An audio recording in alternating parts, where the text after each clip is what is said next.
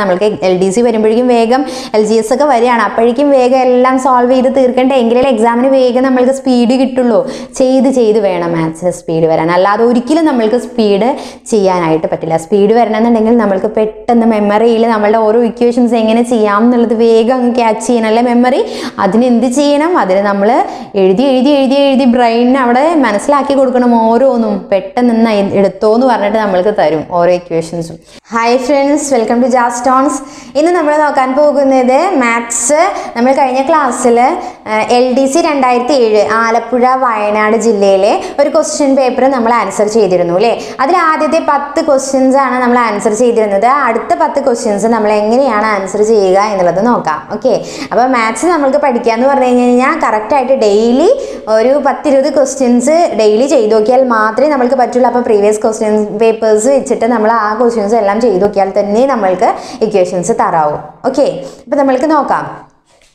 അടുത്ത ക്വസ്റ്റ്യൻ എന്ന് പറയുന്നത്, ഒരു കണ്ണാടിയിൽ വാച്ചിൻ്റെ സമയം 7:15 മണി കാണിക്കുന്നു എന്നുണ്ടെങ്കിൽ ശരിക്കും യഥാർത്ഥത്തിൽ ഉള്ള സമയം എത്രയാണ് എന്നുള്ളതാണ് ചോദിക്കുന്നത്. ഓക്കെ, ഇത് കാണാനായിട്ട് നമ്മൾക്ക് അധികം ചിന്തിക്കൊന്നും വേണ്ട. നമ്മൾക്ക് ജസ്റ്റ് അറിയാം. നമ്മൾ ചുമ്മാ നമ്മുടെ വാച്ചിൽ സമയം ഉണ്ടെന്നുണ്ടെങ്കിൽ നമ്മൾക്ക് ജസ്റ്റ് അതിൻ്റെ ഓപ്പോസിറ്റ് ആലോചിച്ചാൽ മതി. പ്രതിബിംബം എന്ന് പറഞ്ഞു കഴിഞ്ഞാൽ നേരെ തലകീഴായി കാണിക്കും എന്നുള്ളതാണ് അല്ലേ. അപ്പോൾ 7:15 എന്നുള്ളത് എങ്ങനെ 7:15 ഉണ്ടാവുക? ഇങ്ങനെയാണ് അല്ലേ 7:15 ഉണ്ടാവുക ഒരു ക്ലോക്കിൽ. ഇത് നേരെ തിരിയും എന്ന് പറഞ്ഞു കഴിഞ്ഞാൽ ഇവിടുന്ന് നേരെ ഇങ്ങനെയാവും. അപ്പം ഇത് ഏത് സമയമായിരിക്കും എന്ന് ആലോചിച്ചാൽ പോരെ. ഇവിടെ കിടക്കുന്ന പറഞ്ഞു കഴിഞ്ഞാൽ ഒരു 4-ഉം 5-ൻ്റെയും 6-ൻ്റെയും ഇടയിൽ കിടക്കുന്നുണ്ടാവും അല്ലേ. ഇവിടെ 7 എന്ന് പറയുമ്പോൾ ഇവിടെ 7. അപ്പോൾ 7:15 എന്ന് പറഞ്ഞു കഴിഞ്ഞാൽ 7-ൻ്റെയും 8-ൻ്റെയും ഇടയിലാണ് കിടക്കുക അല്ലേ. അപ്പോൾ ഇവിടെ 5-ൻ്റെയും 4-ൻ്റെയും ഇടയിൽ. മനസ്സിലാവുന്നുണ്ടോ? അപ്പോൾ ഇങ്ങനെയാണ് വരിക എന്നുള്ളത് നമ്മൾക്കറിയാം. ഈ ഇക്വേഷൻ ഒന്നും അറിഞ്ഞിട്ടില്ലെങ്കിലും ജസ്റ്റ് നമ്മൾക്ക് എന്ത് മനസ്സിലാക്കാം? നമ്മൾ ജസ്റ്റ് ആലോചിച്ചാൽ തന്നെ അറിയാം അത് 4:45 ആയിരിക്കും എന്നുള്ളത് അല്ലേ. പക്ഷേ അതല്ലാതെ നമ്മൾക്കൊരു ഇക്വേഷൻ വെച്ചിട്ട് തന്നെ നമുക്ക് തെറ്റാൻ പാടില്ലല്ലോ. നമ്മളുടെ ഊഹം ചിലപ്പോൾ തെറ്റിയാലോ, ചിലപ്പോൾ 4:45 എന്നുള്ളത് 5:45 ആയിട്ട് നമ്മൾ ആൻസർ ചെയ്താലോ. അതുകൊണ്ട് തന്നെ നമ്മൾ എന്ത് ചെയ്യുക? ഇതിനൊരു ഇക്വേഷൻ ഉണ്ട്, നോക്കിക്കോളൂ. എന്ത് ചെയ്താൽ മതി? കണ്ണാടിയിൽ കാണിക്കുന്ന വാച്ചിൻ്റെ സമയം, ദാറ്റ് മീൻസ് അത് പ്രതിബിംബമാണ് അല്ലേ. ആ പ്രതിബിംബത്തിൻ്റെ സമയം യഥാർത്ഥ സമയം കാണണമെന്നുണ്ടെങ്കിൽ നമ്മൾക്ക് എന്ത് ചെയ്താൽ മതി? 11:60 നിന്ന് നമ്മൾ തന്നിട്ടുള്ള സമയം കുറച്ചാൽ മതി 7:15. ഓക്കെ, അപ്പോൾ പ്രതിബിംബത്തിൻ്റെ സമയം നമ്മളുടെ യഥാർത്ഥ സമയത്തിലേക്ക് കൺവേർട്ട് ചെയ്യാനായിട്ട് 11:60 നിന്ന് 7:15 കുറയ്ക്കുക. ഓക്കെ, അപ്പോൾ നമുക്കറിയാം ആക്ച്വലി 11:60 എന്ന് പറഞ്ഞാൽ 12 മണിയാണ്. അപ്പോൾ 12 മണിയുടെ പകുതിയാണ് ഒരു ഭാഗം 7:15. അപ്പോൾ ബാക്കി എത്ര എന്നുള്ളത് കണ്ടാൽ മതി, ഓപ്പോസിറ്റ് എന്നുള്ളത് മനസ്സിലാവും. ഓക്കെ, അപ്പോൾ നമ്മൾക്ക് എത്ര കിട്ടും? ഇവിടെ 5, ഇവിടെ 5-ൽ നിന്ന് 1 പോയി കഴിഞ്ഞ് കഴിഞ്ഞാൽ 4, ഇവിടെ എത്രയാണ്? 11-ൽ നിന്ന് 7 പോയി കഴിഞ്ഞ് കഴിഞ്ഞാൽ 4. അപ്പോൾ നമ്മളുടെ ആൻസർ 4:45. അപ്പോൾ എത്രയായിരിക്കും എങ്കിൽ യഥാർത്ഥ സമയം എന്ന് പറയുന്നത് 4:45. ഇതിൽ ഓപ്ഷൻസ് എന്ന് പറയുന്നത് ഏതൊക്കെയാണെന്ന് അറിയോ? 2:35 ഉണ്ട്, 9:20, 4:45, 9:25. ഏതാ നമ്മളുടെ ആൻസർ? 4:45. കിട്ടിയോ? അടുത്തൊരു ക്വസ്റ്റ്യൻ നോക്കിക്കോളൂ. എന്താ ക്വസ്റ്റ്യൻ? 300 മീറ്റർ നീളമുള്ള തീവണ്ടിയുടെ വേഗത, 300 മീറ്റർ നീളമുള്ള തീവണ്ടിയുടെ വേഗത 25 മീറ്റർ/സെക്കൻഡ് ആണ് എങ്കിൽ 200 മീറ്റർ നീളമുള്ള പാലം കടക്കാൻ എത്ര സമയം എടുക്കും എന്നാണ് ചോദിക്കുന്നത്. ഓക്കെ, നമ്മളിവിടെ 200 മീറ്റർ ഇല്ല എന്നുണ്ടെങ്കിൽ 200 മീറ്റർ നീളമുള്ള തീവണ്ടിയുടെ വേഗത 25 മീറ്റർ/സെക്കൻഡ് ആണ് എങ്കിൽ തീവണ്ടി അത് ഇപ്പോൾ ഒരു പോസ്റ്റിനെ ക്രോസ് ചെയ്യാൻ അല്ലെങ്കിൽ ഒരാളെ ക്രോസ് ചെയ്യാൻ എത്ര സമയം എടുക്കും എന്നാണെന്നുണ്ടെങ്കിലൊക്കെ നമ്മൾ നോക്കി ജസ്റ്റ് ഒറ്റ ഇക്വേഷനേ ഉള്ളൂ അല്ലേ. എന്താ അതെന്താണ്? നമ്മൾക്ക് ഈ ദൂരം, വേഗത, സമയം ഇതിനെല്ലാം കൂടെ ഒരൊറ്റ ഇക്വേഷൻ നമ്മൾ പഠിച്ചിട്ടുണ്ടല്ലോ. ഏതാ? വേഗത ഈസ് ഈക്വൽ ടു ദൂരം ബൈ സമയം. ഇതെല്ലാവർക്കും അറിയാവുന്നതല്ലേ. വേഗത കാണാൻ എന്താണ്? ദൂരം ബൈ സമയം. എങ്കിൽ സമയം കാണാനുള്ള ഇക്വേഷൻ എന്താണ്? സമയം കാണാൻ എന്താണ്? ഈ സമയം ഇങ്ങോട്ട് വരും, വേഗത ഇങ്ങോട്ട് പോകും അല്ലേ. അപ്പോൾ സമയം കാണാൻ ദൂരം ബൈ വേഗത. അപ്പോൾ ദൂരം കാണാൻ എന്താണ്? ദൂരം കാണാൻ വേഗത ഇൻറ്റു ഈ സമയത്തിന് ഇങ്ങോട്ട് കൊണ്ടുപോയാൽ പോരെ, വേഗത ഇൻറ്റു സമയം. ഇതാണ് നമ്മളുടെ ഇക്വേഷൻസ് അല്ലേ? ഈ ഇക്വേഷൻസ് ഫുൾ അറിയാലോ. ഏതെങ്കിലും ഒരു ഇക്വേഷൻ പഠിച്ചാൽ മതി, അപ്പോൾ ബാക്കിയൊക്കെ നമ്മൾക്ക് കിട്ടും. ഓക്കെ, അപ്പോൾ ഇതാണ് നമ്മളുടെ ഇക്വേഷൻസ് എന്ന് നമ്മൾക്ക് അറിയാം. അപ്പോൾ ദൂരം, ഇവിടെ തന്നിട്ടുള്ള ദൂരം ഡിവൈഡഡ് ബൈ സമയം എത്ര എന്നുള്ളത് കൊടുത്തു കഴിഞ്ഞാൽ നമ്മൾക്ക് വേഗത കിട്ടും. ഇവിടെ നമ്മൾക്ക് സമയമാണ് ചോദിച്ചിട്ടുള്ളത്. അതുകൊണ്ട് ദൂരം ഡിവൈഡഡ് ബൈ വേഗത നമ്മൾക്ക് തന്നിട്ടുണ്ട്, ദൂരവും തന്നിട്ടുണ്ട്. പക്ഷേ ഒരു കാര്യം ശ്രദ്ധിക്കുക, നമ്മളിവിടെ ദൂരവും വേഗതയും എന്ന് പറയുമ്പോൾ ഒരു ദൂരമാണോ തന്നിട്ടുള്ളത്? അല്ല, ഇവിടെ 2 ദൂരമാണുള്ളത്. ഏതൊക്കെയാണ് ദൂരം? 300 മീറ്റർ നീളമുള്ള തീവണ്ടി. ഇപ്പോൾ ഒരു തീവണ്ടി ഇങ്ങനെ പോയിക്കൊണ്ടിരിക്കുകയാണ് അല്ലേ? ഇവിടെ ഒരു പോസ്റ്റ് ഉണ്ടെന്നുണ്ടെങ്കിൽ, ഇവിടെ ഇപ്പോൾ ഒരാൾ നിൽക്കുകയാണെന്നുണ്ടെങ്കിൽ അയാളെ ക്രോസ് ചെയ്യാനായിട്ട് തീവണ്ടിക്ക് എത്ര സമയം എടുക്കും എന്ന് ചോദിക്കണം എന്നുണ്ടെങ്കിൽ എത്ര ദൂരം ക്രോസ് ചെയ്യണം? എങ്ങനെയാണ് മനസ്സിലാവുക? അത് തീവണ്ടിയുടെ വലിപ്പമാണ്, തീവണ്ടിയുടെ നീളമാണ് ദൂരം എന്ന് പറയുന്നത് അല്ലേ? അപ്പോൾ ഈ തീവണ്ടി മുഴുവനും ഇങ്ങനെ പോയി ഇങ്ങോട്ട് ഇതുവരെയും ഇയാളിനെ ക്രോസ് ചെയ്ത് പോകാനുള്ള അത്രയും സമയം എടുക്കും. ഓക്കെ, അത് പറഞ്ഞു കഴിഞ്ഞാൽ ഈ എന്താണ്, തീവണ്ടിയുടെ നീളമായിരിക്കും അവിടെയുള്ള ദൂരം എന്ന് പറയുന്നത്. മനസ്സിലാവുന്നുണ്ടോ? പക്ഷേ ഇവിടെ ഒരാളെയല്ല പറഞ്ഞത്, ഒരു പാലം ക്രോസ് ചെയ്യാനാണ്. അപ്പോൾ തീവണ്ടിയുടെ നീളം ഇവിടെ പറയുന്നുണ്ട് 300 മീറ്ററിന്. ഓക്കെ, പിന്നെ തീവണ്ടി ഇങ്ങനെ നിൽക്കുവാണ്. പിന്നെ ഇവിടെ ഒരു പാലമാണ് ഉള്ളത്, ഇവിടെ ഒരു പാലമാണ് ഉള്ളത്, അത് 200 മീറ്ററും ഉണ്ട്. ഓക്കെ, ഇപ്പം 200 മീറ്റർ ഉണ്ട്. അപ്പോൾ തീവണ്ടി ഇവിടെ നിന്ന് ഇങ്ങനെ ഇങ്ങനെ പോയിട്ട് ഈ പാലം ക്രോസ് ചെയ്യണം എന്ന് പറയുമ്പോൾ തീവണ്ടി ഇവിടം വരെ എത്തണം അല്ലേ? ഇവിടം വരെ എത്തണം എന്നുണ്ടെങ്കിൽ തീവണ്ടിയുടെ ഏറ്റവും എൻഡ് പോർഷൻ ഇവിടെ എത്തണം എന്നുണ്ടെങ്കിൽ തീവണ്ടി വീണ്ടും അങ്ങോട്ട് പോയി കാണണം, വേണ്ടേ? അപ്പോൾ ആക്ച്വലി എത്ര ദൂരം അവിടെ പോകുന്നുണ്ട്? ഈ പാലത്തിൻ്റെ ദൂരവും പോണം, തീവണ്ടിയുടെ നീളവും പോണം. ഓക്കെ, അപ്പോൾ അവിടെയുള്ള ദൂരം എന്ന് പറയുന്നത് ടോട്ടൽ ദൂരം 500 മീറ്റർ ക്രോസ് ചെയ്യാൻ എത്ര എടുക്കും എന്നുള്ളതാണ് നമ്മൾ കാൽക്കുലേറ്റ് ചെയ്യേണ്ടത്. മനസ്സിലാവുന്നുണ്ടോ? അപ്പോൾ 500 മീറ്റർ ക്രോസ് ചെയ്യാന്ന് പറയുമ്പോൾ ഇവിടെയുള്ള ദൂരം നമ്മൾ എന്തായിട്ട് എടുക്കുക? 500 ആയിട്ട് എടുക്കുക. രണ്ടും ഒരേ എന്താണ്, മീറ്റർ തന്നെയാണ് തന്നിട്ടുള്ളത്. അപ്പം നമ്മൾക്ക് വേറെ കൺഫ്യൂഷനൊന്നുമില്ല. ഇവിടെ മീറ്റർ പെർ സെക്കൻഡ് ആണ്, അപ്പോഴും കൺഫ്യൂഷൻ ഇല്ല. ഇനിയിപ്പോൾ ഏതെങ്കിലും ഒന്ന് കിലോമീറ്ററിലൊക്കെയാണ് തന്നിട്ടുള്ളതെന്നുണ്ടെങ്കിൽ നമ്മൾ എന്ത് ചെയ്യണം? ഏതെങ്കിലും ഒന്നിലേക്ക് മാറ്റണം. ഇപ്പം മീറ്ററിനെ കിലോമീറ്ററിലേക്ക് ആക്കണം, അല്ലെങ്കിൽ കിലോമീറ്ററിനെ മീറ്ററിലേക്ക് ആക്കി ചെയ്യണം. അത് നമ്മൾക്ക് അങ്ങനെ വരുന്ന ടൈമിൽ പറയാം കേട്ടോ. ഈ 18/5 8/5/18 ആ 2 നമ്പേഴ്സ് ഓർത്ത് വെച്ചാൽ നമ്മൾക്കത് പെട്ടെന്ന് ചെയ്യാവുന്നതേ ഉള്ളൂ. ഓക്കെ, മീറ്ററിനെ കിലോമീറ്ററിലേക്ക് ആക്കാൻ നമ്മൾക്ക് തന്നിട്ടുള്ള, ഇതിപ്പോൾ മീറ്റർ ആണെന്നുണ്ടെങ്കിൽ അതിനെ കിലോമീറ്ററിലേക്ക് ആക്കാനായിട്ട് 300 × 18/5 ചെയ്യുക. അതേപോലെ ഇത് കിലോമീറ്ററിനെ മീറ്ററിലേക്ക് ആക്കാനായിട്ട് നമ്മൾ എന്ത് ചെയ്യണം? അതിനെ ഓപ്പോസിറ്റ് ഇട്ടിട്ട് ഗുണിച്ചാൽ മതി. ഓക്കെ, അപ്പോൾ ഒരു കാര്യം ശ്രദ്ധിക്കുക, ഇവിടെ നമ്മൾ അതൊന്നും നോക്കേണ്ട കാര്യമില്ല. ഇവിടെ ജസ്റ്റ് എന്ത് ചെയ്താൽ മതി? നമ്മളുടെ ഇക്വേഷൻ അപ്ലൈ ചെയ്തോളൂ. നമ്മൾക്ക് ഇവിടെ സമയമാണ് ചോദിച്ചിട്ടുള്ളത്. സമയം കാണാനുള്ള ഇക്വേഷനാണ് എന്താ? ദൂരം ബൈ വേഗത. ദൂരം എന്ന് പറയുന്നത് എത്രയാണ്? ദൂരം രണ്ടും കൂടെ കൂട്ടിയിട്ട് എഴുതുക. 300 + 200. ദൂരം ഡിവൈഡഡ് ബൈ വേഗത എന്ന് പറയുന്നത്, ദൂരം എന്ന് പറയുന്നത് മീറ്ററിലാണ് കേട്ടോ. അത് നമ്മൾ നമ്മുടെ യൂണിറ്റ് മാറിപ്പോവരുത്. ഇനി അടുത്തത് 25 മീറ്റർ പെർ സെക്കൻഡ് ആണ് പറഞ്ഞിട്ടുള്ളത്. അപ്പോൾ എന്താ ഇവിടെ എങ്ങനെ ചെയ്യുക? 300 200 കൂട്ടിയാൽ 500 divided by 25 is equal to 500 25 എത്രയാണ്? 25 500 എത്ര പ്രാവശ്യം പോകും? 20. അപ്പോൾ 20 മീറ്റർ ആണ് നമ്മളുടെ 20 മീറ്റർ പെർ സെക്കൻഡ് എന്നല്ലേ പറഞ്ഞിരിക്കുന്നത്? ഇത് സമയമാണ്. മീറ്റർ പെർ സെക്കൻഡ് എന്നാണ് പറഞ്ഞിട്ടുള്ളത്. അതുകൊണ്ട് തന്നെ ഇവിടെ നമ്മൾ എങ്ങനെയാണ് എഴുതേണ്ടത്? ഇതാ നമ്മളുടെ സമയത്തിൻ്റെ യൂണിറ്റ് എന്തായിരിക്കും? അപ്പോൾ 20 സെക്കൻഡ് എന്നായിരിക്കും. ഓക്കെ, ഇത് മീറ്റർ പെർ സെക്കൻഡ്, ഇത് മീറ്ററിലും. അപ്പോൾ ഇവിടെ ഓൾറെഡി ഉള്ളത് എന്താണ്? സെക്കൻഡ് മാത്രമാണ് അല്ലേ? അപ്പോൾ 20 സെക്കൻഡാണ് നമ്മളുടെ ആൻസർ വരുന്നത്. കിട്ടിയോ? എത്ര സമയം കൊണ്ട് ക്രോസ് ചെയ്യും? 20 സെക്കൻഡ് കൊണ്ട്. ഇനി അടുത്ത ക്വസ്റ്റ്യൻ നോക്കിക്കോളൂ. അടുത്ത ക്വസ്റ്റ്യൻ, ഏറ്റവും വലിയ ഭിന്നസംഖ്യ ഏത് എന്നാ ചോദിച്ചിട്ടുള്ളത്. ഒരു 4 ഭിന്നസംഖ്യകൾ തന്നിട്ടുണ്ട് അല്ലേ? 701 351, 56 49. അതല്ലേ 49/56 എന്നൊക്കെ ഉദ്ദേശിക്കുന്നത്. ഇപ്പം നമ്മൾ 1/2 എന്നതിൻ്റെ മീനിങ് എന്താ? 2ൽ 1. 2 ഭാഗമുണ്ട്, അതിലൊന്ന്. ഓക്കെ, അറിയില്ലേ?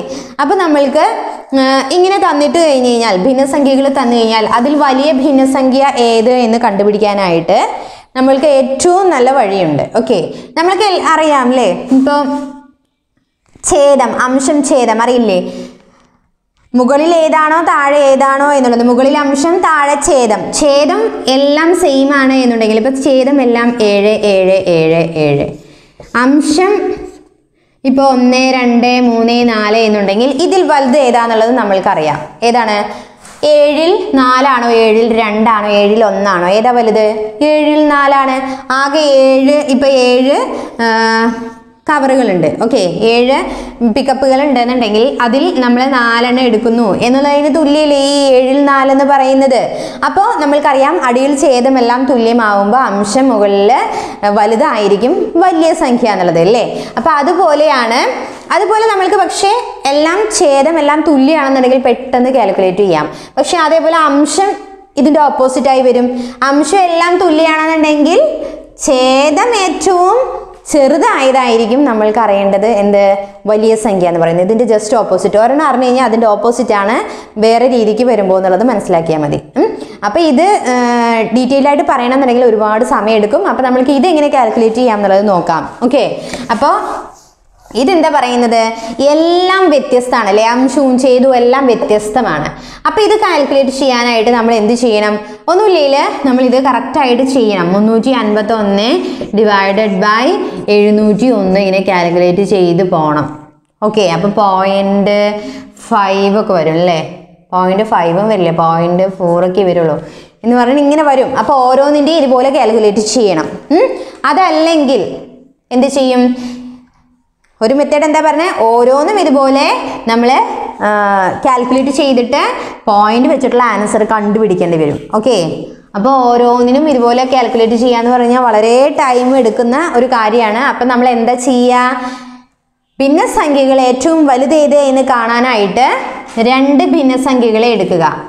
ഓക്കെ, ഇപ്പം നമ്മൾ 351 ഡിവൈഡഡ് ബൈ 701, ഇതിനെ നമ്മൾ എന്ത് ചെയ്യണം? ഇതിനെ നമ്മൾ ക്രോസ് മൾട്ടിപ്ലിക്കേഷൻ നടത്തുക. ഇതും തമ്മിൽ ഇൻഡു ചെയ്തിട്ട് ഇവിടെ ആ സംഖ്യ എഴുതുന്നു. 351 × 56. ഈ 701ഉം 49ഉം കൂടെ ഇൻഡു ചെയ്ത് കഴിഞ്ഞാൽ ഈ ഭാഗത്ത് എഴുതുന്നു. ഏത് സൈഡിൽ എഴുതിയ സംഖ്യയാണോ വലുത് അതായിരിക്കും ആ ഭിന്നസംഖ്യ ആയിരിക്കും. ആ സൈഡിലെ ഭിന്നസംഖ്യയാണ് വലിയ ഭിന്നസംഖ്യ. മനസ്സിലായോ? അപ്പൊ നമ്മൾ നോക്കിക്കേ, ഇവിടെ നോക്കിക്കേ, 351 × 56, 701 × 49. ഇതിൽ ഏതായിരിക്കും വലുത്? ഏതാ വലുത്?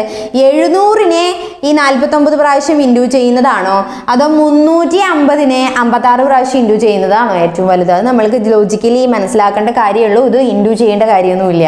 700നെ ഇപ്പോൾ ഇതൊന്ന് റൗണ്ട് ചെയ്യാം. ഇത് 56നെ 50 ആക്കാം, ഇത് ഒരു 50 ആക്കി വെക്കാം. ഓക്കെ, 700നെ 50 പ്രാവശ്യം ഇൻഡു ചെയ്യുന്നതാണോ 350നെ 50 പ്രാവശ്യം ഇൻഡു ചെയ്യുന്നതാണോ വലുത്? 700നെയാണ് അല്ലേ. അപ്പൊ ഇതിൽ ഏറ്റവും വലുത് ഏതാണ്? 49/56 ആണ്. എങ്കിൽ ഇനി അടുത്തൊരു ഭിന്നസംഖ്യ എടുക്കാം. ഇത് നമ്മൾ അവോയ്ഡ് ചെയ്തു, ഇതിനേക്കാൾ ചെറുതാണ്, ഇതിനെ മാറ്റി. അപ്പൊ ഇനി ഇതുമായിട്ട് നോക്കി, ഏത്? 29/87. ഇനി ഇത് രണ്ടും കൂടെ നോക്കി, എന്നിട്ട് ഇതിൽ രണ്ടിൽ ഏതാണ് വലുതെന്ന് കാണണം അല്ലേ. അപ്പൊ വീണ്ടും നമ്മൾ ഇതുപോലെ ഇൻഡു ചെയ്യുന്നു. 49ഉം 87ഉം തമ്മിൽ ഇൻഡു ചെയ്താൽ 49 × 87ഉം 56 × 29ഉം ഇൻഡു ചെയ്താൽ ഏതായിരിക്കും വലുത്? 49നെ നമ്മൾക്ക് പറഞ്ഞു, 56നെ നമ്മളൊന്ന് റൗണ്ട് ഫിഗർ ആക്കിയിട്ട് ഒരു 50 ഒക്കെ ആക്കിയിട്ട് നോക്കിയാൽ മതിയെന്ന്. അപ്പോൾ 50നെ 87 പ്രാവശ്യം ഇൻഡു ചെയ്യുന്നതാണോ അതോ 50നെ, ഇതിപ്പോൾ ഒരു 29 നമ്മളിവിടെ അഡ്ജസ്റ്റ് ചെയ്തതല്ലേ, 50നെ ഒരു 35 പ്രാവശ്യം ഇൻഡു ചെയ്യുന്നതാണോ? ഏതാ നല്ലത്? 50നെ 35 പ്രാവശ്യം ഇൻഡു ചെയ്യുന്നതാണോ 50നെ 87 പ്രാവശ്യം ഇൻഡു ചെയ്യുന്നതാണോ വലുത്? ഇത് തന്നെയാണ് വലുത് അല്ലേ. അതുകൊണ്ട് തന്നെ നമ്മൾ 49/56 തന്നെയാണ് ഇതിലും വലുത്. മനസ്സിലായില്ലേ? അപ്പൊ ഇതിനെയും നമ്മൾ അവോയ്ഡ് ചെയ്തു. ഇനി നമ്മൾ എന്താ നോക്കണ്ടേ? ഇനി ഈ ഒരു സംഖ്യയും കൂടെ നോക്കണം അല്ലേ. ആ ഒരു സംഖ്യ 49/56 വലുതാണോ എന്ന് നോക്കണം. അപ്പൊ 49/56 9/12 2 ഭിന്നസംഖ്യകൾ എടുത്തു. ഇങ്ങനെ സെപ്പറേറ്റ് എടുത്ത് തന്നെ നോക്കണം കേട്ടോ, അല്ലാതെ എല്ലാം കൂടെ ഇൻഡു ചെയ്തിട്ട് കാൽക്കുലേറ്റ് ചെയ്യാനായിട്ട് പറ്റില്ല. രണ്ടെണ്ണം വെച്ച് എടുത്ത് നോക്കണം. അപ്പൊ ഇത് നോക്കിക്കേ, ഇത് രണ്ടും കൂടെ നമ്മൾക്ക് ഇൻഡു ചെയ്യാന്ന് പറഞ്ഞു കഴിഞ്ഞാൽ നമ്മൾ എന്താണ് രണ്ടും ഏകദേശം അടുത്ത സംഖ്യകളാണ്. അപ്പം നമ്മൾ റൗണ്ട് ചെയ്തിട്ട് ഇട്ട് കഴിഞ്ഞ് കഴിഞ്ഞാലും ചിലപ്പോൾ തെറ്റിപ്പോവും. അപ്പം എന്താണ് ഇത് നമ്മൾ എന്തായാലും നമ്മൾ ഇതുവരെ നമ്മൾ റൗണ്ട് ചെയ്തിട്ട് കാൽക്കുലേറ്റ് ചെയ്തില്ല, എല്ലാം കുറച്ച് വലിയ സംഖ്യകളായതുകൊണ്ടാണ്, അതുകൂടാതെ നല്ല ഡിഫറൻസ് ഉള്ളത് കൊണ്ടാണ്. ഇത് നമ്മൾ അങ്ങനെ ചെയ്യേണ്ട, ജസ്റ്റ് ഇൻറ്റു ചെയ്തിട്ട് തന്നെ നോക്കുക. 49 × 12 എന്ന് പറഞ്ഞു കഴിഞ്ഞാൽ 49 × 12 ഈ സൈഡിൽ വരുന്നതാണ് അല്ലേ. 29 18 24 8 1 9 9 1 4 4 8 8 5 ഈ സൈഡിൽ 588 വരും. ഈ സൈഡിൽ എന്താ വരിക 56 × 9 എന്ന് പറഞ്ഞു കഴിഞ്ഞാൽ 560 നിന്ന് ഒരു 56 കുറച്ച് കഴിഞ്ഞ് കഴിഞ്ഞാൽ എത്ര വരും 504 വരും. അപ്പോൾ ഇതിൽ നമ്മൾ എന്താണ് മനസ്സിലാക്കാനുള്ളത്, ഇതിൽ നമ്മൾ ഈ സൈഡിലെ വാല്യൂ ആണ് വലുത് അല്ലേ. അതുകൊണ്ട് തന്നെ നമ്മളുടെ ഉത്തരം ഏതാണ് 49/56 ആണ് നമ്മളുടെ കറക്റ്റ് ആൻസർ, വലിയ ഭിന്നസംഖ്യ എന്ന് പറയുന്നത്. എല്ലാവർക്കും മനസ്സിലായോ? മനസ്സിലായില്ലേ? അപ്പോൾ നമ്മളുടെ ആൻസർ ഏതാണ് 49/56. ഇനി അടുത്ത ക്വസ്റ്റ്യൻ എന്താണ് ചോദിക്കുന്നത്, ഒരു സമചതുരത്തിന്റെ ഡയഗണലിന്റെ നീളം 20 മീറ്റർ എങ്കിൽ ചതുരത്തിന്റെ വിസ്തീർണം എന്ത് എന്നാണ് ചോദിച്ചിട്ടുള്ളത്. നമ്മൾക്കറിയാം ഒരു സമചതുരത്തിന്റെ ഡയഗണൽ എന്ന് പറഞ്ഞു കഴിഞ്ഞാൽ ഇതിപ്പോൾ ഒരു സമചതുരമാണെന്നുണ്ടെങ്കിൽ അതിൻ്റെ ഡയഗണലിന്റെ നീളം എന്ന് പറയുന്നത് ഈ രണ്ട് മൂലകൾ തമ്മിലുള്ളത് അല്ലേ. ഇതിപ്പോൾ ഇങ്ങോട്ടായാലും കുഴപ്പമില്ല. അപ്പോൾ എത്രയാണ് അതെന്ന് പറയുന്നത് 20 മീറ്റർ ആണ്. ഓക്കെ, എങ്കിൽ നമ്മളുടെ സമചതുരത്തിന്റെ വിസ്തീർണം എന്താണ് എന്നാണ് ചോദിച്ചിട്ടുള്ളത്. സമചതുരത്തിന്റെ വിസ്തീർണം കാണാനുള്ള ഇക്വേഷൻ എന്താണ്, a² ആണ് അല്ലേ വിസ്തീർണം. നീളം ഇൻറ്റു വീതി എന്ന് നമ്മൾ പഠിച്ചിട്ടുണ്ട്. ഏതില് ഒരു ചതുരത്തിന്റെ വിസ്തീർണം എന്ന് പറയുന്നത് നീളം ഇൻറ്റു വീതിയാണെന്ന് അറിയാം. ഇവിടെ ഒരു സമചതുരം എന്ന് പറയുമ്പോൾ എല്ലാ വശങ്ങളും തുല്യമാണ്. അപ്പം നീളവും വീതിയും, ഇതിപ്പോൾ നീളം ഇത് വീതി രണ്ടും, നീളം ഇൻറ്റു വീതി എന്ന് പറഞ്ഞു കഴിഞ്ഞാൽ a × a എന്ന് വരും. അപ്പോൾ a² ആണ് നമ്മളുടെ സമചതുരത്തിൻ്റെ എന്താ വിസ്തീർണം കാണാനുള്ള ഇക്വേഷൻ. ഇത് നമ്മൾക്ക് അറിയൂലോ. എങ്കിൽ നമ്മൾ ഇനി നോക്കിക്കോളൂ, ഇവിടെ എന്താ ചോദിച്ചിരിക്കുന്നത്, ഇവിടെ ഡയഗണലിൻ്റെ നീളം നമ്മൾക്ക് തന്നിട്ടുണ്ട്. ഡയഗണലിൻ്റെ നീളം എന്ന് പറയുന്നത് 20 മീറ്റർ എന്ന് തന്നിട്ടുണ്ട്. അപ്പം നമ്മൾക്ക് എന്ത് കാണണം, ചതുരത്തിൻ്റെ വിസ്തീർണം കാണണം. അതിന് എന്ത് ചെയ്താൽ മതി, ഡയഗണലിൻ്റെ നീളം തന്നു കഴിഞ്ഞ് കഴിഞ്ഞാൽ സമചതുരത്തിൻ്റെ വിസ്തീർണം കാണാനുള്ള equation diagonal square divided by 2 എന്നാണ്. Okay, diagonal square divided by 2. അപ്പോൾ ഇവിടെ എത്രയാണ് നമ്മൾക്ക് തന്നിട്ടുള്ളത്, ഡയഗണല് 20 സ്ക്വയർ ഡിവൈഡഡ് ബൈ 2 = 20 × 20. അതിൽ 20 സ്ക്വയർ എന്ന് പറഞ്ഞാൽ 2 20. അപ്പോൾ 20 × 20 ഡിവൈഡഡ് ബൈ 2 എന്ന് ചെയ്ത് കഴിഞ്ഞ് കഴിഞ്ഞാൽ നമ്മൾക്ക് ആൻസർ എന്ത് കിട്ടും 200 എന്ന് കിട്ടും. ഓക്കെ, അപ്പോൾ എന്താണ് 200 എന്താ ഇത് വരുന്നത്, മീറ്ററിലാണ് തന്നിരിക്കുന്നത് അല്ലേ. അപ്പോൾ സ്ക്വയർ മീറ്റർ എന്ന് നമ്മൾക്ക് ആൻസർ വരും. 200 സ്ക്വയർ മീറ്റർ ആണ് നമ്മളുടെ സമചതുരത്തിൻ്റെ എന്തെന്ന് പറയുന്നത് വിസ്തീർണം എന്ന് പറയുന്നത്. ഇതിങ്ങനെയല്ലാതെ വേറെ ഇനിയിപ്പോൾ ഈ ഇക്വേഷൻ നമ്മൾക്ക് അറിയില്ല എന്നുണ്ടെന്നുണ്ടെങ്കിൽ നമ്മൾക്ക് കാണാൻ വേറെ പേടിക്കൊന്നും വേണ്ട, നമ്മൾക്ക് അല്ലാതെയും ചെയ്യാം. എങ്ങനെ ചെയ്യാം, സമചതുരത്തിൻ്റെ വിസ്തീർണം അതെങ്ങനെ കാണും, നമ്മൾക്ക് ഒരു നമ്മൾ ചെറിയ ക്ലാസ്സിൽ പഠിച്ചിട്ടുണ്ടാവില്ലേ, ഇതിപ്പോൾ സമചതുരത്തിൻ്റെ ഇത് നമ്മളെ ഡയഗണൽ 20 മീറ്റർ എന്ന് തന്നിട്ടുണ്ട്. നമുക്കറിയാം സമചതുരത്തിൻ്റെ ഡയഗണൽ 20 മീറ്റർ എന്ന് തന്നിട്ടുണ്ട് അല്ലേ. അപ്പം നമ്മൾക്കറിയാം ഇതിൻ്റെ ഇപ്പോൾ ജസ്റ്റ് ഇങ്ങനെ വരച്ചു കൊടുക്കുക കേട്ടോ. അപ്പം എന്തായി ഇതിപ്പോൾ അല്ലാതെ ഇങ്ങനെ വരയാതെ നമ്മൾക്ക് കാണാം. എങ്ങനെ കാണാം, ഇതിപ്പോൾ 20 ഡയഗണൽ 20 ആയതുകൊണ്ട് നമ്മൾക്ക് വശം എത്രയാണ്, ഡയഗണലും വശവും ഈക്വൽ ആയിരിക്കില്ലല്ലോ. അപ്പോൾ വശം നമ്മൾക്ക് അറിയാനുള്ള ചാൻസ് ഇല്ല. ഇവിടെയും അറിയില്ല, ഇവിടെയും അറിയില്ല. കാരണം അറിയുകയാണെന്നുണ്ടെങ്കിൽ നമ്മൾക്ക് ഇത് എന്തായിട്ട് കണക്കാക്കാം, ഇത് എന്തായിട്ട് കണക്കാക്കാം, ഒരു മട്ട ത്രികോണമായിട്ട് കണക്കാക്കാം അല്ലേ. അപ്പോൾ 2 വശം അറിയാമെന്നുണ്ടെങ്കിൽ നമ്മൾക്ക് അടുത്ത വശം കണ്ടുപിടിച്ച് കഴിഞ്ഞ് കഴിഞ്ഞാൽ ഒരു വശം കിട്ടിക്കഴിഞ്ഞാൽ നമ്മൾക്ക് നമ്മളുടെ ആൻസറിലേക്ക് എത്താം. പക്ഷേ ഇത് അങ്ങനെ കാണാൻ പറ്റില്ല. അപ്പോൾ 2 വശം നമ്മൾക്ക് അറിയില്ല. അപ്പോൾ നമ്മൾ എന്ത് ചെയ്യുക, ഒന്നും കൂടെ വരച്ചു കൊടുക്കുമ്പോൾ നമ്മൾക്ക് ഇതിൻ്റെ പകുതി കിട്ടും. ജസ്റ്റ് സെൻറ്ററിൽ കൂടെയല്ലേ നമ്മൾ വരിക, ഇത് ഓപ്പോസിറ്റ് എന്ന് പറയുമ്പോൾ. അപ്പോൾ ഈ ഒരു ഭാഗം എന്ന് പറഞ്ഞു കഴിഞ്ഞ് കഴിഞ്ഞാൽ 10 മീറ്റർ വരും. അതേപോലെ തന്നെ ഈ സൈഡും വരിക, ഈ സൈഡും 10 മീറ്റർ എന്ന് വരും. അപ്പോൾ 2 സൈഡ് 10 മീറ്റർ എന്ന് കിട്ടി. അപ്പോൾ ഈ ഒരു ഭാഗം മാത്രം നമ്മൾ എടുത്ത് നോക്കിക്കേ, ഇതൊരു മട്ടത്രികോണമല്ലേ, ഇതൊരു മട്ടത്രികോണമാണ്. അപ്പോൾ മട്ടത്രികോണത്തിൻ്റെ ഇത് ലംബം, ഇത് പാദം എന്ന് എടുത്തു കഴിഞ്ഞാൽ ഇവിടെ എന്താണ്? കർണമാണ്. അപ്പൊ കർണം സ്ക്വയർ ഇത് നമ്മൾ പഠിച്ചു കാണും. Karnam square is equal to പാദം സ്ക്വയർ പ്ലസ് ലംബം സ്ക്വയർ. ഇത് നമ്മൾ പഠിച്ചിട്ടില്ലേ? അപ്പൊ ഇത് നമ്മൾ കർണം സ്ക്വയർ, ഇവിടെ ഒരു വശമാണല്ലേ, ഇത് അങ്ങനെ തന്നെ അങ്ങ് എടുക്കുക. കർണം സ്ക്വയർ എന്ന് പറയുന്നത് പാദം സ്ക്വയർ 10 സ്ക്വയർ പ്ലസ് ഇവിടെയും ലംബവും പാദവും എന്താണ്? രണ്ടും 10 തന്നെയാണ്. 10 square plus 10 square is equal to 10 square എത്രയാണ്? 100 പ്ലസ് 100 ഈസ് ഈക്വൽ ടു 200 എന്ന് കിട്ടി. എന്താ ഇത് കിട്ടിയത്? കർണം സ്ക്വയർ എന്നാ കിട്ടിയത്. കർണം സ്ക്വയർ എന്ന് പറയുന്നത് സമചതുരത്തിന്റെ ഒരു വശം അല്ലേ, ഒരു വശം. ഇത് എ എന്ന് കണക്കാക്കാം. എ സ്ക്വയർ എന്നാണ് ഈ കർണം സ്ക്വയറിനെ മീൻ ചെയ്യുന്നത് അല്ലേ. ഈ ഒരു ഭാഗമല്ലേ നമ്മൾക്ക് കിട്ടിയത്, ഈ ഒരു ഭാഗമാണ് നമ്മൾക്ക് കിട്ടാൻ പോകുന്നത്, കിട്ടേണ്ടതെന്ന് പറഞ്ഞാൽ ഇവിടെ കർണം സ്ക്വയറേ ആയിട്ടുള്ളൂ കേട്ടോ. കർണം കാണാനായിട്ട് ഇനി നമ്മൾ ഇതിനെ റൂട്ട് ഓഫ് 200 ഒക്കെ ചെയ്യണം. നമ്മൾക്ക് ഇങ്ങനെ ചെയ്യേണ്ട കാര്യമൊന്നുമില്ല. നമ്മൾക്ക് കിട്ടേണ്ടത് ഏതാണ്? എ സ്ക്വയർ ആണ് കിട്ടേണ്ടത്. അപ്പോൾ കർണം സ്ക്വയറിന്റെ ആൻസർ എന്താണ്? 200 എന്ന് കിട്ടിയിട്ടുണ്ട്. സോ നമ്മളുടെ ആൻസർ 200 നമ്മൾ നേരത്തെ കിട്ടിയില്ലേ, ആ ആൻസറിലേക്ക് വന്നു. ഓക്കെ, മനസ്സിലായോ? അങ്ങനെ സമചതുരത്തിന്റെ വിസ്തീർണം എന്ന് പറയുന്നത് എ സ്ക്വയർ ആണ്. അപ്പോൾ ആ എ സ്ക്വയറിലേക്ക് തന്നെ ഡയറക്റ്റ് ആയിട്ട് എത്തും. നമുക്ക് അത് ഇല്ലെങ്കിലും പെട്ടെന്ന് കണ്ടുപിടിക്കാൻ പറ്റിയതല്ലേ ഈ മെത്തേഡ്. ആ ഇക്വേഷൻ അറിഞ്ഞില്ലെങ്കിലും. ഇനി അടുത്ത ക്വസ്റ്റ്യൻ നോക്കാം. എന്താ ക്വസ്റ്റ്യൻ? 20ന്റെ എത്ര ശതമാനമാണ് 0.05 എന്നാ ചോദിക്കുന്നത്. 0.05 20ന്റെ എത്ര പെർസെൻറ്റേജ് ആണ്? നമ്മൾ ഒരു സംഖ്യ അത് വേറെ ഒന്നിൻ്റെ എത്ര ശതമാനമാണ് എന്ന് കാണാൻ നമ്മൾ എന്ത് ചെയ്യും? ഇപ്പം നമ്മൾക്കറിയാം, ഒരു ജസ്റ്റ് വേഗം ഒന്ന് പറയാനുള്ളത്, ഇപ്പം 5 10ന്റെ എത്ര ശതമാനമാണ് നമ്മൾക്കറിയാം. എത്ര ശതമാനമാണ്?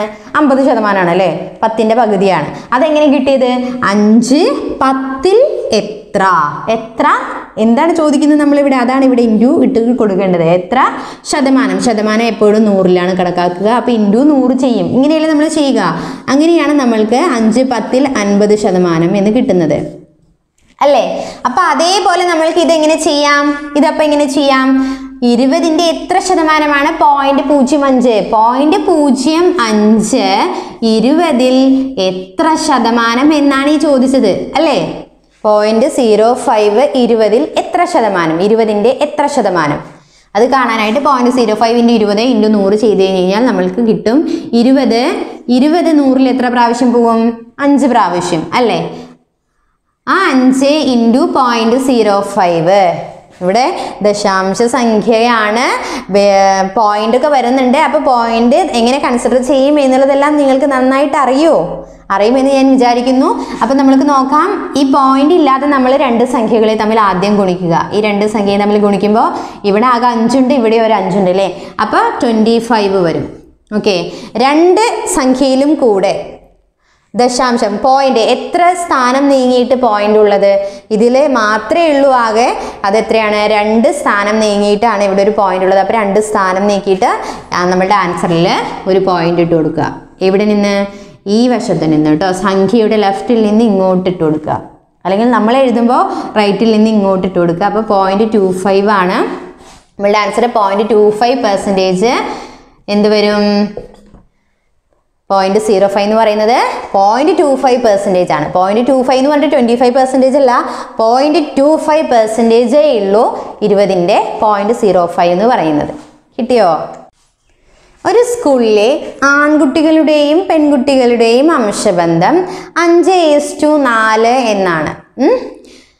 അവിടെ ആ സ്കൂളിൽ ആകെ 3600 കുട്ടികളാണുള്ളത്. 3600 കുട്ടികളുണ്ടെങ്കിൽ എത്ര ആൺകുട്ടികൾ അവിടെ ഉണ്ട് എന്നാണ് ചോദിക്കുന്നത്. എന്ത് 5:4 എന്ന് പറയുന്നത്? ആകെ ഇപ്പോൾ 9 കുട്ടികളെ ഉള്ളൂ എന്നുണ്ടെങ്കിൽ 5 കുട്ടികൾ ആൺകുട്ടികളാണ്, അതിൽ 4 കുട്ടികൾ പെൺകുട്ടികളാണ് എന്നുള്ളതല്ലേ മീൻ ചെയ്യുന്നത്.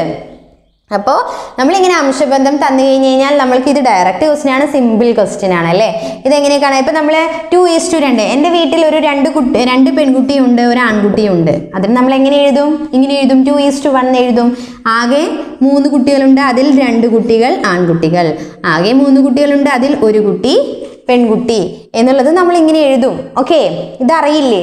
അപ്പോൾ ഇങ്ങനെ നമ്മൾക്ക് ഇതും അതേപോലെ കാൽക്കുലേറ്റ് ചെയ്യാം. അപ്പോൾ ഇവിടെ ബോയ്സിൻ്റെ അംശബന്ധം എത്രയാണ്? ബോയ്സ് എന്ന് പറയുന്നത് എത്രയാണ്?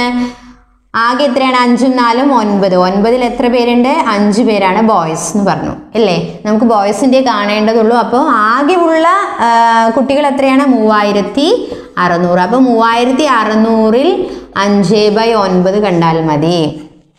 ഓക്കെ, ഇതിന്റെ മീനിങ് എന്താ മനസ്സിലായോ? 9 കുട്ടികളുണ്ടെങ്കിൽ അതിൽ 5 കുട്ടികൾ ആൺകുട്ടികളാണെന്നുണ്ടെങ്കിൽ 9 കുട്ടികളിൽ 5 കുട്ടികൾ എന്നല്ലേ പറയുന്നത്. എന്നാൽ 3600 കുട്ടികളിൽ എന്നുള്ളതാണ് നമ്മളിങ്ങനെ കൺവേർട്ട് ചെയ്യുന്നത്. 5/9 × 3600 എന്ന് പറയുന്നത്. നമ്മൾ ആദ്യത്തെ പാർട്ടിൽ നമ്മളൊരു ക്വസ്റ്റ്യൻ നോക്കിയിരുന്നു അല്ലേ. ഇത് ജസ്റ്റ് നിങ്ങൾക്ക് കണ്ടുപിടിക്കാവുന്നതല്ലേ ഉള്ളൂ. ഇത് 400 × 5 എത്രയാണ്? 2000 കുട്ടികൾ കേട്ടോ. അപ്പം ഞാനിവിടെ പറയാൻ വന്നത് ഇവിടെ എങ്ങനെയാണ് നമ്മളിത് കാൽക്കുലേറ്റ്, ഇങ്ങനെ വരുന്നു എന്നുള്ളതിന് ഒരു എക്സാമ്പിൾ നമ്മൾക്കറിയാം. നമ്മൾ ഇന്നലെ സെല്ലിംഗ് പ്രൈസിൻ്റെ കാര്യം നോക്കിയപ്പോൾ പറഞ്ഞു, സെല്ലിംഗ് പ്രൈസ് ഇപ്പോൾ 326 എന്ന് പറയുന്നത് സെല്ലിംഗ് പ്രൈസ് എന്ന് പറയുന്നത് അത് സെല്ലിംഗ് പ്രൈസും നമ്മളുടെ ടാക്സും കൂടെ ചേർന്നിട്ടുള്ള പെർസെൻറ്റേജ് 135% ആണ് എന്ന് പറഞ്ഞു. ഈ 135നെ നമ്മൾക്ക് എന്താക്കാൻ, 100ലേക്ക് ആക്കണമെങ്കിൽ 100%, ദാറ്റ് മീൻസ് സെല്ലിംഗ് പ്രൈസ് മാത്രം കാണണമെന്നുണ്ടെങ്കിൽ 100 ഇട്ട് ഗുണിക്കാം. അതിലെ ടാക്സിൻ്റെ പെർസെൻറ്റേജ് 35% എന്ന് പറഞ്ഞു. അപ്പോൾ 35% മാത്രം കാണണമെങ്കിൽ 35 ഇട്ട് ഗുണിച്ചാൽ മതി എന്നുള്ളത് നമ്മളിവിടെ പറഞ്ഞു. അതുകൊണ്ട് തന്നെ ഇവിടെയും അത് തന്നെയാണ്. 9ൽ 5 കുട്ടികളാണ്. അപ്പോൾ 9ൽ 5 കുട്ടികൾ എങ്കിൽ 3600ൽ എത്ര കുട്ടികൾ? അപ്പോൾ 3600നെ ഇട്ട് ഗുണിക്കുന്നു. മനസ്സിലായത്? എങ്ങനെയാണ് കേട്ടോ ഈ ഇക്വേഷനൊക്കെ വരുന്നത്. അപ്പോൾ ഇനി അടുത്ത ക്വസ്റ്റ്യൻ നോക്കാം. എയ്സിനെ 135 എന്ന് എഴുതാമെങ്കിൽ ഫീഡിനെ 6554 6554 എന്ന് എഴുതാമെങ്കിൽ ഹൈഡിനെ എങ്ങനെ കോഡ് ചെയ്യാം എന്നാണ് ചോദിക്കുന്നത്. ഓക്കെ, ഇത് നമ്മൾ എങ്ങനെ എഴുതും? എയ്സ്, എക്ക് പകരം നമ്മൾ 1 ഇട്ട് കൊടുത്തിരിക്കുന്നു, സിക്ക് പകരം 3 ഇട്ടിരിക്കുന്നു, ഇക്ക് പകരം 5 ഇട്ടിരിക്കുന്നു. അപ്പം നമ്മൾ എന്തും മനസ്സിലാക്കി, ആൽഫബറ്റ്സിന് 1 to 26 വരെ നമ്പർ ഇട്ട് കൊടുത്ത ആ ഓർഡറാണ് എന്ന് മനസ്സിലാക്കിയില്ലേ. അത് നമ്മൾ ഇപ്പം തന്നെ കൺഫേം ചെയ്യാൻ പറ്റില്ല, ഇതും കൂടെ നോക്കണം. അപ്പോൾ എഫിന് 6, ഇക്ക് 5, ഇക്ക് 5, ഡിക്ക് 4. അപ്പോൾ കറക്റ്റായില്ലേ. എഫ് 6th പൊസിഷനാണ്, ഈ 5 തന്നെയാണ്, ഡി എന്ന് പറയുന്നത് 4ാമത്തെ പൊസിഷനും. എങ്കിൽ നമ്മൾക്ക് വേറെ ആലോചിക്കാനൊന്നുമില്ല. എച്ചിന് ഏത് പൊസിഷൻ എന്നറിയണം, ഡിക്കും ഏത് പൊസിഷൻ എന്നറിയണം. എച്ചിൻ്റെ പൊസിഷൻ ഏതാണ്? എത്രാമത്തെയാണ്? A B C D E F G H, 8ാമത്തെ position അല്ലേ. ഇനി ഐക്കൊക്കെ അറിയണം നമ്മൾക്ക്. ഡി എന്ന് പറയുന്നത് 4ാമത്തെ പൊസിഷൻ, ഇ എന്ന് പറയുന്നത് 5ാമത്തെ പൊസിഷൻ, ഐ ഡി ഒക്കെ അറിയണം. പക്ഷെ നമ്മൾക്ക് ഇവിടെ ഒരു 8 എന്ന് കിട്ടിയില്ലേ.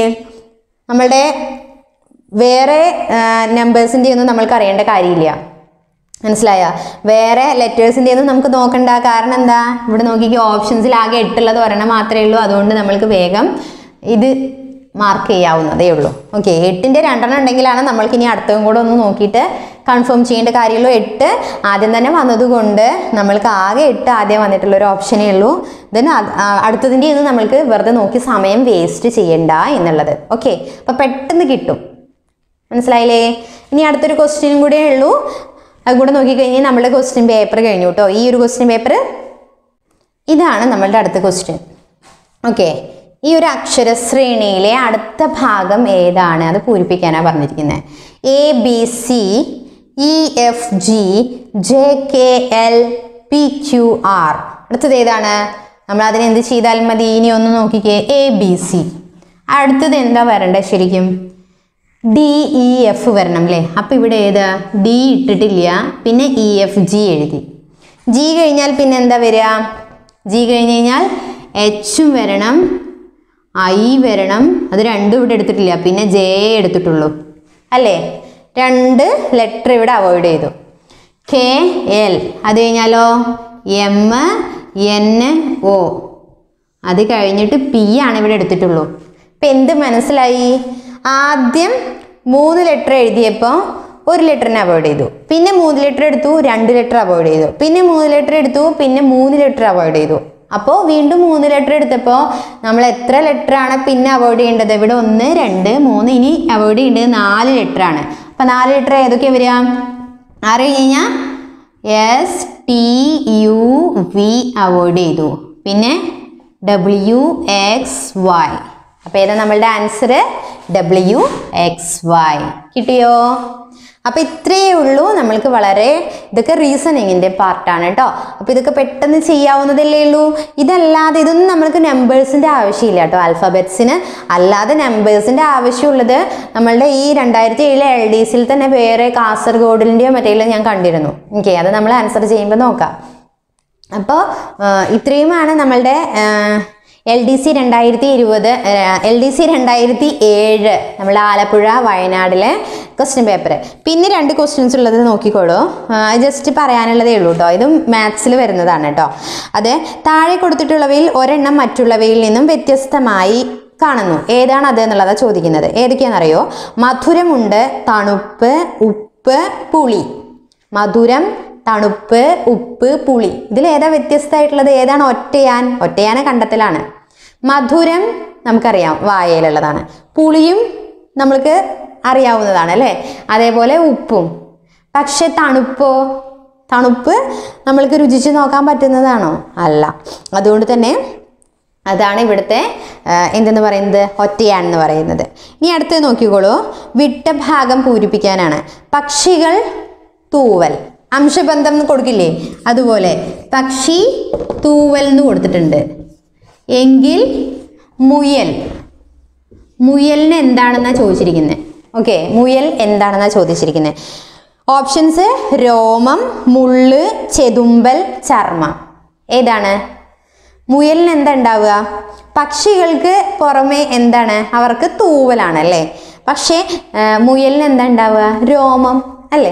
രോമമായിരിക്കും അപ്പോൾ ഇവിടുത്തെ ആൻസർ എന്ന് പറയുന്നത്. അപ്പോൾ ഇത്രയുമാണ് മാത്സ് എന്ന ഭാഗത്തിൽ നിന്നും നമ്മളുടെ LDC 2007 ആലപ്പുഴ വയനാടിന് ചോദിച്ചിട്ടുള്ളത്. എല്ലാ ക്വസ്റ്റ്യൻസും നിങ്ങൾക്ക് മനസ്സിലായി കാണുമെന്ന് വിചാരിക്കുന്നു എങ്ങനെ ആൻസർ ചെയ്യണം എന്നുള്ളത്. അപ്പോൾ ഇഷ്ടപ്പെട്ടിട്ടുണ്ടെന്നുണ്ടെങ്കിൽ തീർച്ചയായിട്ടും നിങ്ങൾക്ക് ലൈക്ക് ചെയ്യണം.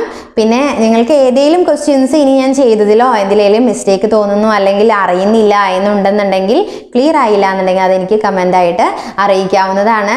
പിന്നെ എൻ്റെ ഈ ചാനൽ ഇനിയും നിങ്ങൾ സബ്സ്ക്രൈബ് ചെയ്തിട്ടില്ലെങ്കിൽ സബ്സ്ക്രൈബ് ചെയ്യുക. നമ്മൾക്ക് ഇനിയും ഒരുപാട് മാത്സിൻ്റെ പ്രോബ്ലംസ്, ക്വസ്റ്റ്യൻ പേപ്പേഴ്സ് ആൻസർ ചെയ്യാനുള്ളതാണ്. നമ്മൾക്ക് LDC വരുമ്പോഴേക്കും വേഗം LGS ഒക്കെ വരികയാണ്. അപ്പോഴേക്കും വേഗം എല്ലാം സോൾവ് ചെയ്ത് തീർക്കണ്ടേ, എങ്കിലേ എക്സാമിന് വേഗം നമ്മൾക്ക് സ്പീഡ് കിട്ടുള്ളൂ.